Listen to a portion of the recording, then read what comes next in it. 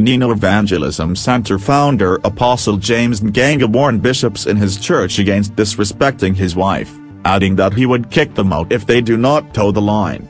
Through a video that has since gone viral, the visibly enraged pastor also demands respect from the female congregants in his church, reminding them that they owe a lot of their success to him. Nganga got married in 2012 in a lavish wedding, and although his wife keeps a low profile, some of her photos have been shared online recently.